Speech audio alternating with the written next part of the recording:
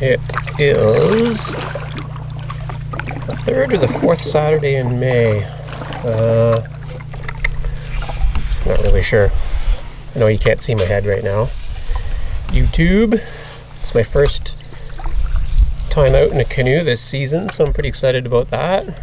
Just remembering all my paddle strokes, and I got the canoe loaded up for a few different things today. So pike is open. Thought I'd cast a few spoons, troll some spoons for pike, and I'm gonna try and check a few creeks today to see if the suckers are running. I've been trying to catch a sucker run for a few years now and I keep missing it. Sometimes I'm down in Grenada on a school trip at the key time of year. Everything's kind of running maybe a little bit late this year, so I think it's going to work out to catch a sucker run, hopefully. And the other thing I want to do is pick some fiddleheads, so I'm out at some old stomping grounds where I know there's a fiddlehead patch of ostrich ferns and a few good creeks with a likely sucker run, and that's my day. And we're in a bit of a heat wave here right now for this time of year anyway. It's 27 degrees Celsius today, I think. A little bit breezy though, which is nice. Black flies have started. Got my head net with me, but not on right now on the lake. And looking forward to a day on the water, a day on the land, and a little bit of foraging. So here's the first creek I wanted to check. I don't really see anything going on. I checked it a few times earlier for smelts because I've heard they run here, but I didn't find them. And I've been here a few times already for looking for suckers. Have not seen them yet either. And it looks like that's still the case today, so I'll get back out into the lake and drop a spoon behind me and head over that way. Look at what a beautiful day it is. Pike regulations here, you can keep, I can't remember if you can keep 5 or 6. You can keep 2 over 24 inches and 1 over 34 inches. So I got my measuring tape with me and see if I have to use it or not.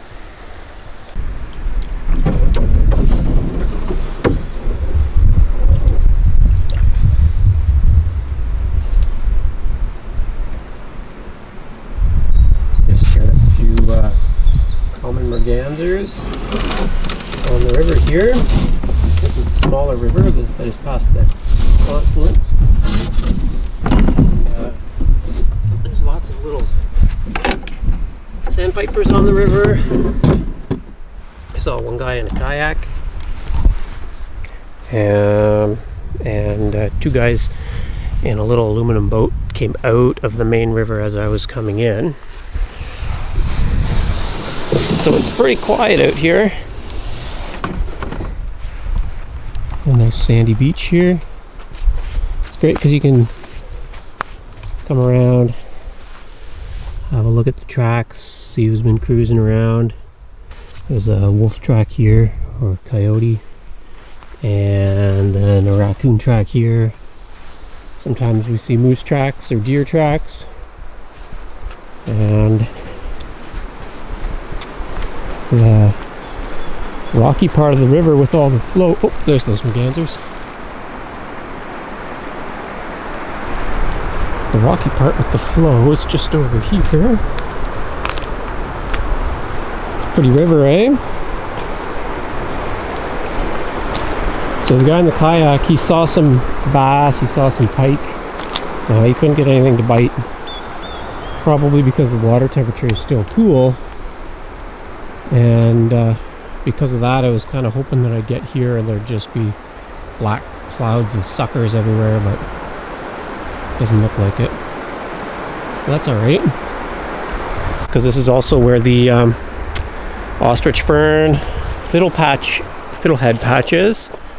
So I have a little rest after all my canoeing. I'm going to enjoy the river here and then just pop up through the bush and check on the state of the fiddleheads here.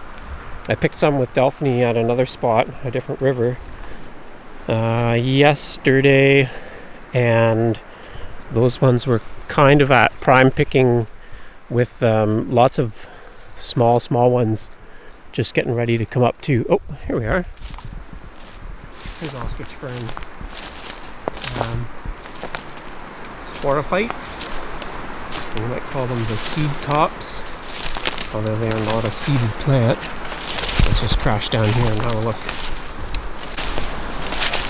So, these guys are on the shady side, and not sporophyte tops, but the fiddleheads. They're just small yet in this spot anyway, so we'll have a look at the other spot, see what's happening there. Nice purple trillium right beside some ostrich fern fiddleheads. So my strategy is just to pick one from each cluster. So there's one. There's some here that are getting a little bit big. I'll pick the small one down there. And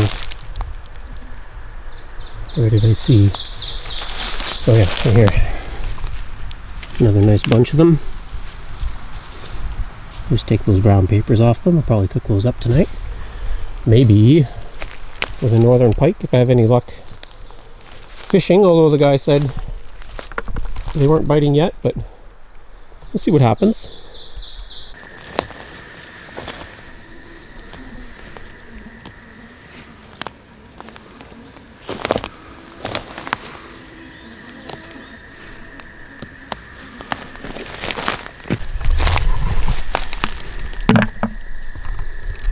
There's an oxbow in the river here, where the river carved out a new channel. See, this old corner is just kind of left stagnant, but seems to be a hot spot for toads. And every once in a while I'll jump a puddle duck out of here.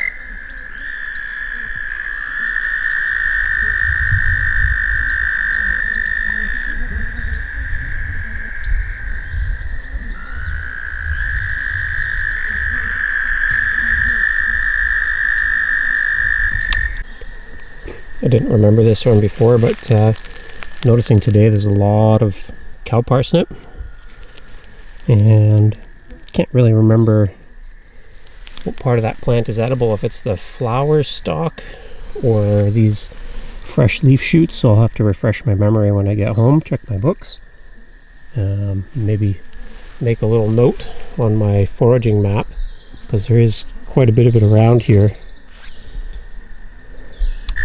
And here's a little patch of another fern species. Comes up and it's got this paper on it. Or, sorry, not paper, but fluff. I can't remember. I'm going to have to look that up, but it might be the maiden's hair fern, or maybe it's the cinnamon fern.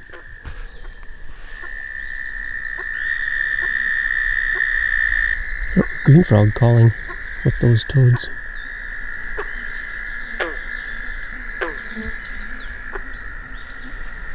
Lots of life in this little corner.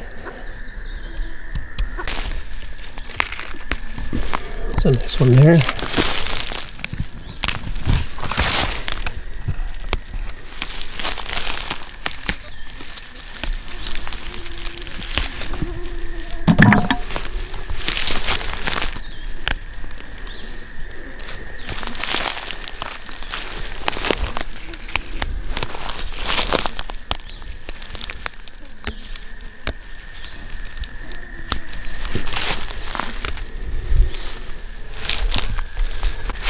There's some stinging nettle here too.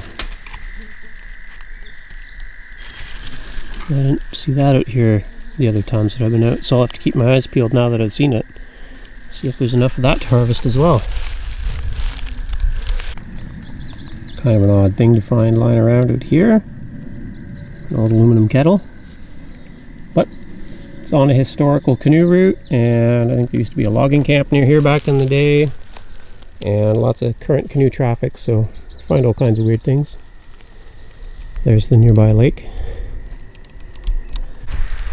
Just heard a big thump from the direction of my canoe.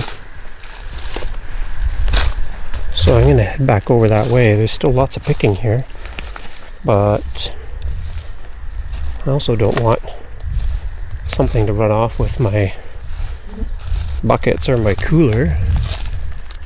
You know, if a bear found that, that wouldn't be cool.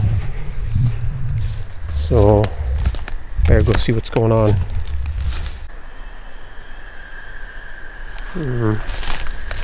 Thought I heard something over there. Now I'm just a little bit on edge, I guess.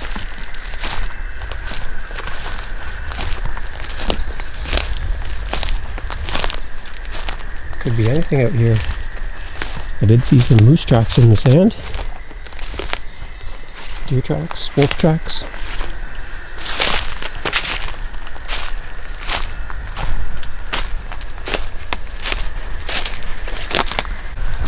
I guess what I should do anyway is bring my canoe around to that bay on the lake, because it's actually closer to my picking spot, and then all my stuff's nearby.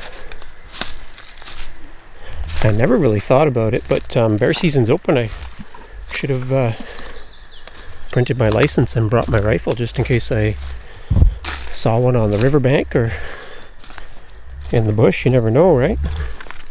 Opportunity favors the prepared mind. Isn't that what they say? I wasn't prepared.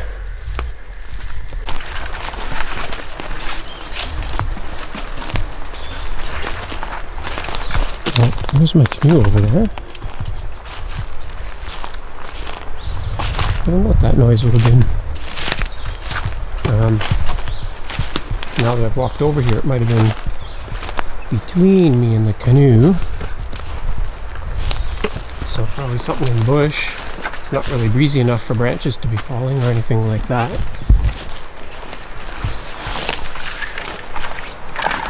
Something's around. Anyway, we'll hop in the canoe and go back around to that fiddlehead patch.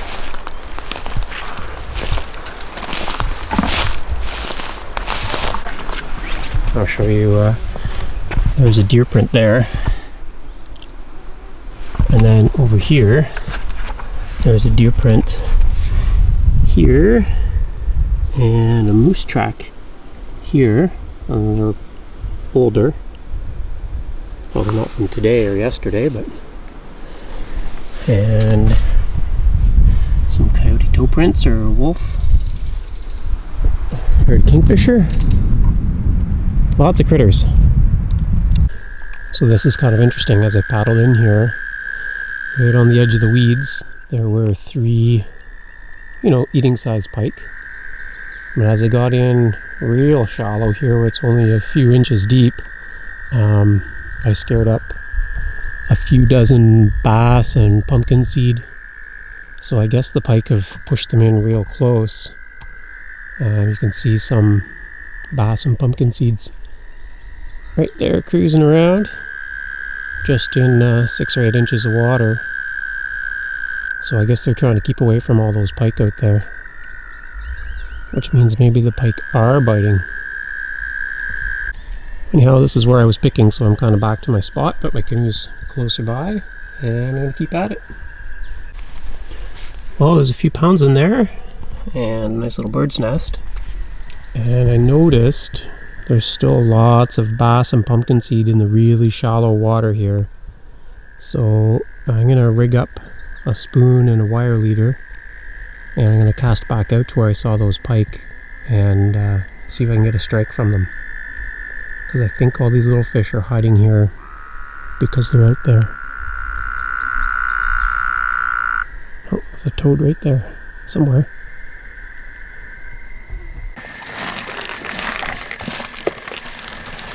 Well, let's see.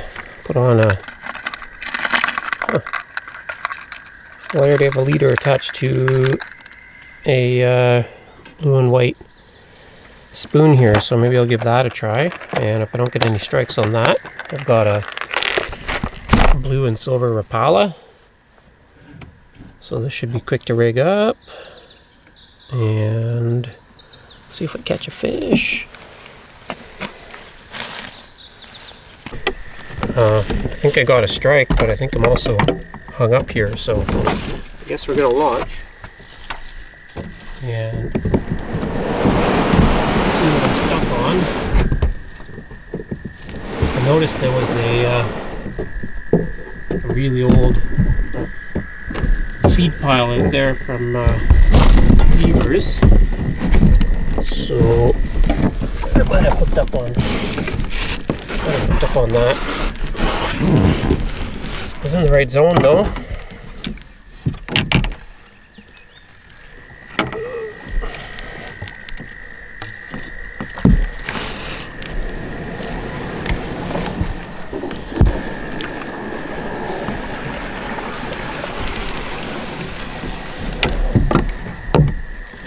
Oh yeah, there's all kinds of little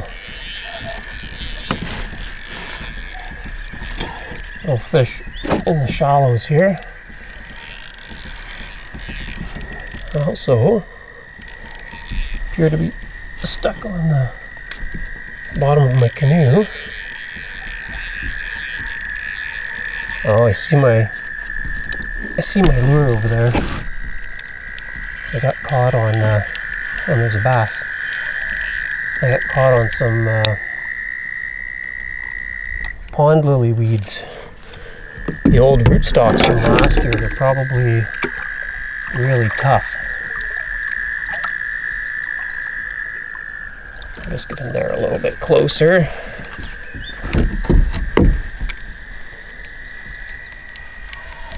I don't know what I was thinking. I saw, oh, pike just darted right out from where I'm stuck. He likes the commotion here. So there's pike around, and I guess they're interested. There's another bass. He's too big for that pike to eat. I guess that's why he's not scared.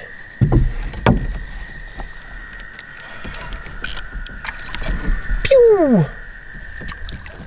Alright, we are out.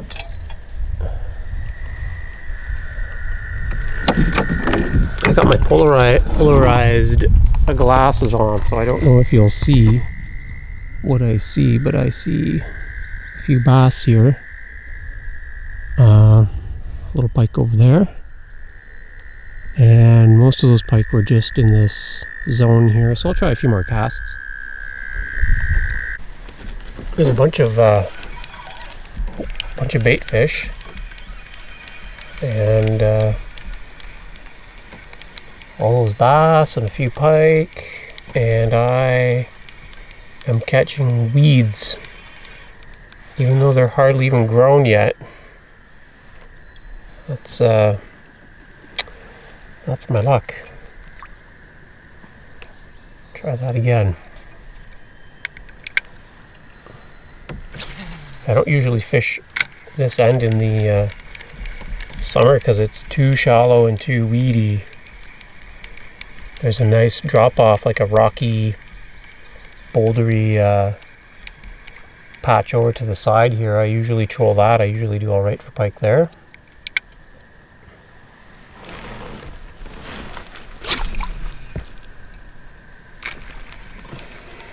But maybe the guy in the kayak was right. Maybe they do start biting today.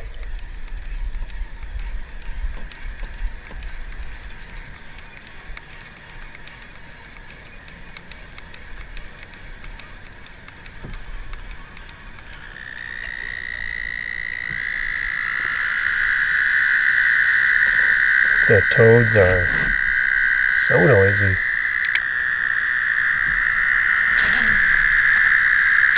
They're like the only thing making noise out here. Well, I heard some woodpeckers earlier. Pileated woodpecker and something else. Oh, all the bait fish are jumping over there. Maybe there's something worth casting at.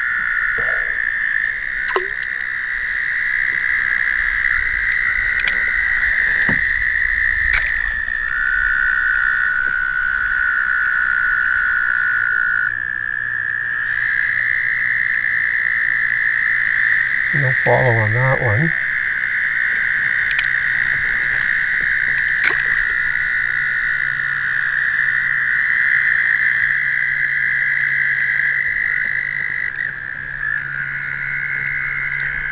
Oh. Well, I'll try a few more and I'll tune back in if I catch something. Just came down the river a bit, but I'm going to stop here. I see some more ferns. I'll scope out this patch, but where I pulled the canoe up, there's a bear track right there from sometime in the last couple of days, I guess. There it is there too. So bear tracks, my boot prints, and then here there's raccoon working their way along the shore. It's a pretty busy spot. Yeah, I probably picked another pound here, so now it's on my list of spots to revisit. It's getting kind of late in the day. It's 5 o'clock. I still have quite a bit of paddling to do to get home, so I'll probably get back on the water, and then I'll do a little bit of trolling on my way back. So hopefully I get to check back in with a pike, and if not, I'll check back in for a wild food meal. Look at these guys trying to be all sneaky quiet here. Couple of little goslings. Like those geese. Well, there they all are, pretty cleaned up. So, and it's so late. 9:30. It's dark out. So I think what I'm going to do is refrigerate these, and I'm going to blanch them tomorrow, freeze them up, and I'll cook some in the morning. Alright, let's get some of this processing work done. So I got some water on the go here to blanch those fiddleheads, and I've got some important coffee here to fire me up this morning. Getting a pan heated up. This is hope you don't mind that. That's old burger fat. I love reusing fat for cooking. So we're going to cook some fiddleheads with eggs this morning, and we're going to blanch some for freezing. We're going to, this is tricky with one hand, butter some coffee. I always thought buttered coffee was a weird thing until I tried it, and now it's like my favorite thing. Some maple syrup from the maple bush. Can you smell it?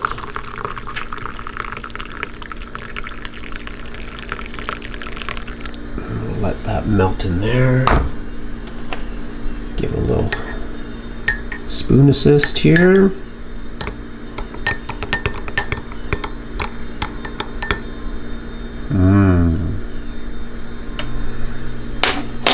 We're going to want to blanch these for about 2 minutes in boiling water. Scoop them out, drain them, and then I'm going to package them up in freezer bags. And over here, what we're going to do, we're going to wait for this to get hot. We're going to throw some fiddleheads in here, maybe with some garlic, and then some eggs. Alright, here we go.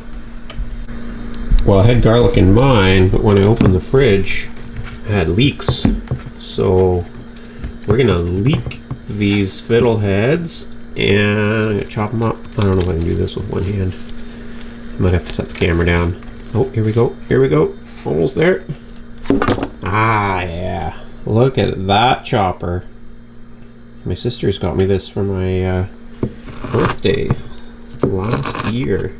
And it chops pretty nice. It's better with two hands. But here we go. Got leeks. Got fiddleheads.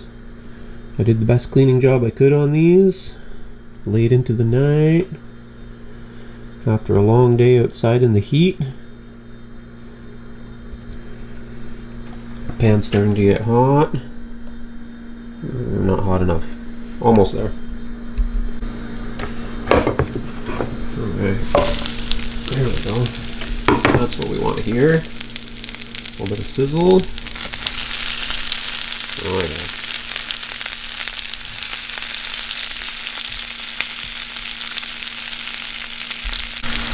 that look?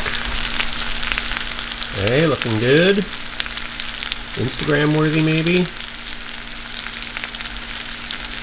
There's a smile and 2 eyes and green curly hair. The water's almost up to a boil here, so I'm going to start blanching soon. And I realized I don't have any small freezer bags, I just have the really big ones, so I guess I'm going to do some big packs. Use what I got. Here we are, some semi-crispy fiddleheads. A little bit crunchy, fatty, buttery. Kind of like a curly Brussels sprout with a lighter flavor. And then the leeks, they sweeten up so nice when you cook them. And eggs, which are like a gift from the gods, the chicken gods. Really good breakfast. My water's out of boil, so we're going to take a big scoop of this, drop it in there, boil 2 minutes, scoop them out, set them in here to drain, pour cold water over them to bring their temperature down, leave them to drain, and then once they're drained, bag them up in some big freezer bags. There we go.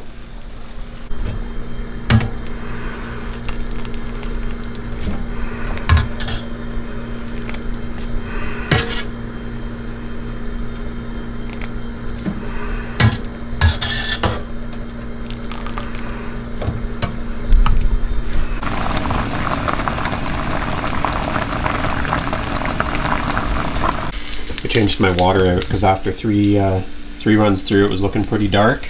I think it's the leftover papers give a lot of color to the water. You can see them kind of draining out the bottom of my sink. A lot of the little tiny ones that got left on, they come off in this whole process, so that works out pretty well. And I'm bagging them up, 5 cups to the bag. I'm going to label them.